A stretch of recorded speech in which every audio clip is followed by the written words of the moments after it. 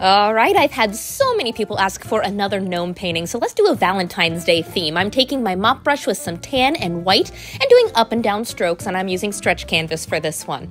And then I'm gonna make sure it's really dry because we're gonna do a lady gnome. I'm gonna make a dress shape this time, which is a half circle, kind of flared out, and paint it in a dark red. I'm also gonna give her two arms, one going up to the right and one going down to the left this time. They're kind of sticking out a little further. Now I'm gonna give her a nose. I'm gonna use some light pink and tan, even a little bit of that red, and add her nose at the top of her dress. And then let's add some detail to her dress. I'm gonna do kind of a lighter pink apron and fill that in. You can make it as detailed as you want. Honestly, up till last week, I had no idea lady gnomes even existed. Let's even add some pink to her sleeve. And I'm gonna take a detail brush and add some swirly lines to her dress. I'm taking white and just a little bit of pink for that. Let's add some hearts for Valentine's Day. I'm going to do 3 big ones at the bottom and 2 little ones in the middle. There we go. Get detailed with it. I'd love to see what you do. Let's do some swirls on the arms even. Makes them kind of look like hot dogs.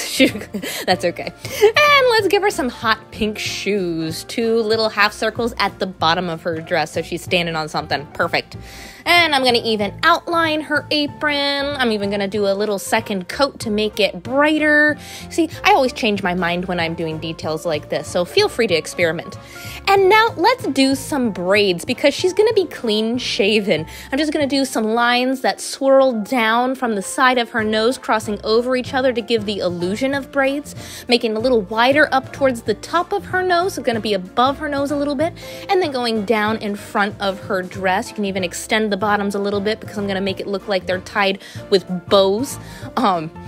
I think she's going to be super cute. There we go. Let's frill that out. And let's give her a chin. Okay, you got to help me. Is she considered a lady gnome or a lady gonk? Because you're still going to see part of her face, but you're not going to see her eyes, only her nose. And I am going to give her hands, so do some tan ovals on the outside of her sleeves. And let's do a hat. Make sure it goes over top of the nose, but goes over the edge of the braids, kind of curves out like that. And instead of making the hat go up and over to the right, I'm going to make it go up and over to the left and more of a tighter swirl there and fill it in with some hot pink. Oh, so cute. I love all these different shades of pinks and reds.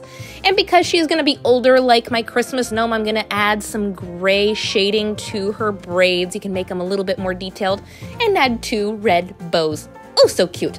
All right, and I'm going to take my medium round brush again and add a smooth line this time to the bottom of her hat and some polka dot designs. I'm even going to add a heart to the tassel instead of a little pom-pom. So cute. Don't forget those highlights. And surprise, I gave her heart balloons. I don't know why my camera didn't film that, but I did 3 different shades, dark red, bright red, and hot pink. And then I did some hot pink little strings going down from each one, going through that hand that I put up. And don't forget to do some highlights. There we go. And highlights to the nose.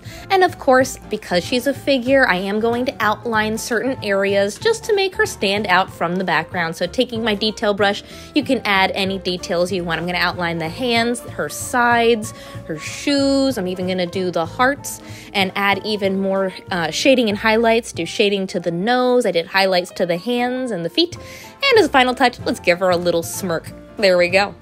And then for the edges of the painting, I did snow on my Christmas gnome, but I'm going to do the same thing in just red and pinks, the same shades I've been using. I'm going to do each of the edges, just bouncing in some texture. And there we go. Aw, they make such a cute couple. I officially have a Valentine for my Christmas gnome. I'll probably add glitter to the hearts later, so have fun with it, do as many details as you want, and happy early Valentine's Day.